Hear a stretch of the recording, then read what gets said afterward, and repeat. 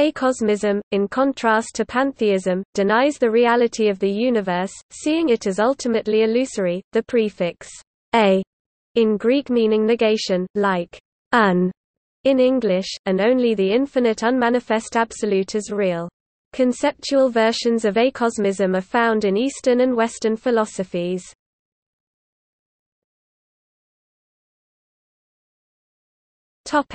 In Eastern philosophy,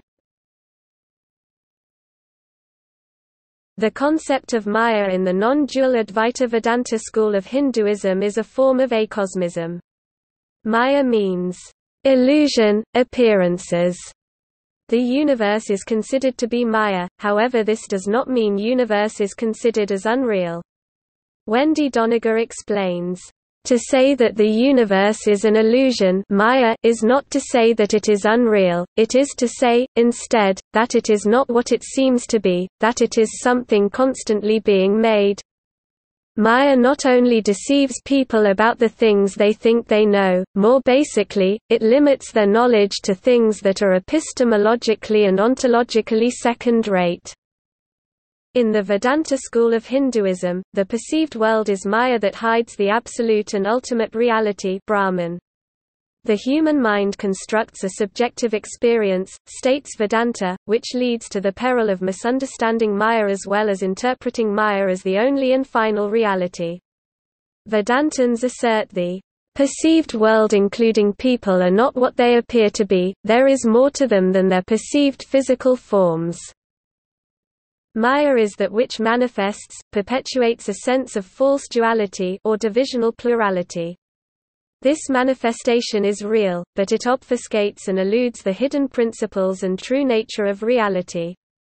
Vedanta holds that liberation is the unfettered realization and understanding of these invisible principles, primarily that the individual self soul is the same as the self in others and the self in everything. Brahman. Advaita Vedanta school is best described as monistic, absolute idealism, while Dvaita Vedanta school as pluralistic idealism.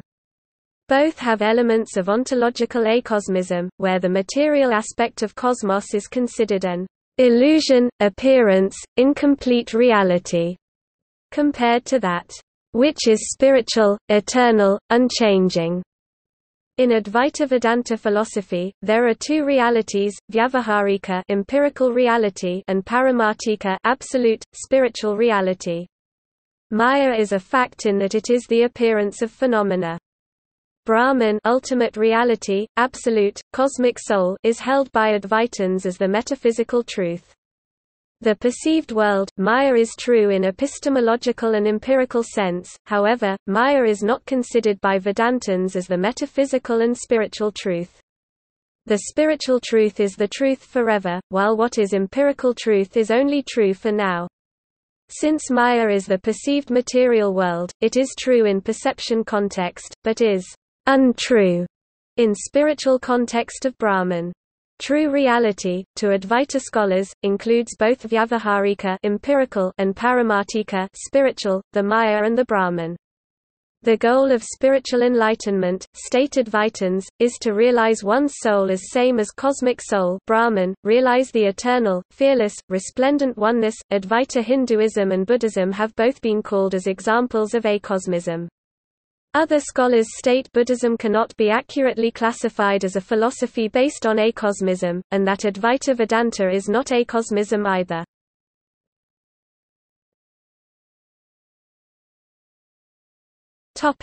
In Western philosophy,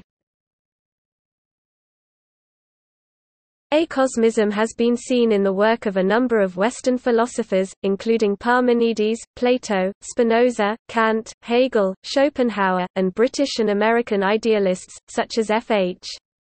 Bradley. The word acosmism is often traced to Hegel, who used it in his discussion of the philosophy of religion, in particular his understanding of pantheism and refutation of the charge that Spinoza was an atheist. Hegel explains that for Spinoza it is the infinite substance which is real, while the finite world doesn't exist. But the accusers of Spinozism are unable to liberate themselves from the finite, hence they declare for Spinozism everything is God, because it is precisely the aggregate of finitudes, the world, that has there disappeared. if one employs the expression, all is one, and claims therefore that unity is the truth of multiplicity, then the all simply is no longer. The multiplicity vanishes, for it has its truth in the unity. W.T. Stace sees all philosophical acosmism as rooted in the mystical experience, whether or not the authors are aware of this.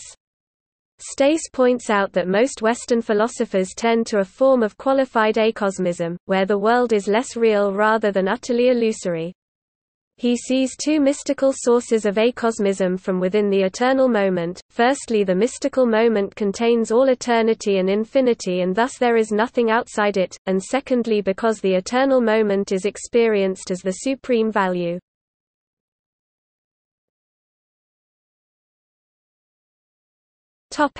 See also: Anatta, belief that there is no self; Buddhist atomism; Christian Science; Gnosticism; Immaterialism; Kabbalah; Maya, cosmic illusion; Mereological nihilism; New Thought; Nihilism; Simulated reality; Solipsism; Sunyata; Zero-energy universe.